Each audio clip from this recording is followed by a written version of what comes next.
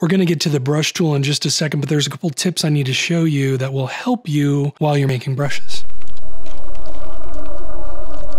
First of all, in the prior tutorials, I forgot to mention that you could just simply drag out a brush. You saw me do it a bunch of times, so I assumed you knew what I was doing. It's not really any one of these tools up here. This is just the default mode of shaping brushes. Now, when you're working with brushes, there's a couple shortcuts you need to know, and this also applies to entities as well. So I'm going to click here, and I'm going to hit Control, Alt, and I, and that will hide the brush. Control, Shift, I will bring it back. Now, if you want to just work with that brush, you just click and hit Control I, and that will isolate the brush so that you can work with it. You can also do this with other brushes as well. So I've got the floor and then that palette there, and I want to isolate those two so that, I'm just working with those. So there are other methods to do this later on with grouping and layers that are more advanced and more powerful. But for now, that's how you isolate a brush.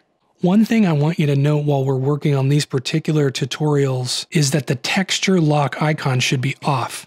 That way, when we move a brush around, the textures are just going to be aligned with the world geometry, and we'll get to all that stuff later when we get to textures. One of the reasons you would want to keep it off is, let's say we've got a texture here. With it off, I'm going to copy the brush, and the texture is going to remain aligned to the world. But with it on, the texture is going to kind of keep where it is. Now, this looks fine because this is a repeating texture. If this was like a button and we had it off, it kind of would mess us up a little bit. Oh, shoot. So you turn it on to lock the texture in place while you're moving things. There's no keyboard shortcut by default, so I use the icon. When you start a new map, you're greeted with the default brush, and so I'm going to give this a face. So this brush lives at 0, 0, 0. That's the origin right in the center of the brush. When you first start a map, I want you to do yourself a favor and drag this down by 16 units and drag it to the corner. So as you can see, this is 0. I want you to line your corner there. And it doesn't really matter what corner or how, but what this is doing is when you start making brushes and you start texturing, you're going to have trouble aligning textures if you don't do this. What happens is by default, you're starting at 0, but once you start adding brushes in, you can get issues. So for example, that's the top of the texture there. Here, I can change that. That's the actual top of the texture. So if we raise this guy up and we start from this starting point, the texture is correct here. It's a little quirk. It's not incorrect, but because I work at a 16 grid a lot of the time, it's caused me issues. And I always slap my forehead. I'm halfway through a map and go, why didn't I do that?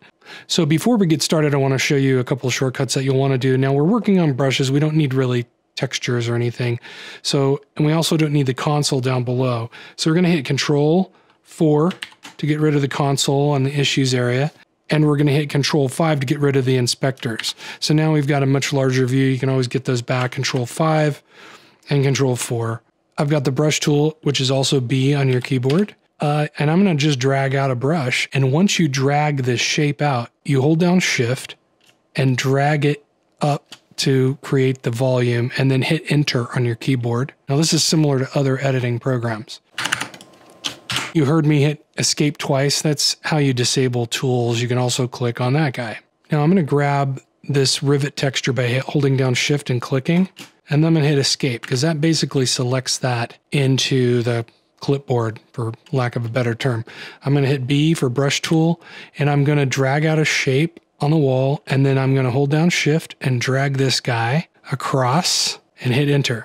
That's one way you can use the brush tool. Another cool thing about the brush tool is you can make more complex shapes with it. For this, I'm going to use this view menu here. We'll get to this in more detail later. Click on view, and I'm going to hide the textures. So we're just flat shaded here, and it's just easier to see the grid at this point. The brush tool's ready. I'm going to click to kind of assign a vertex here, and I'm just going to follow it around.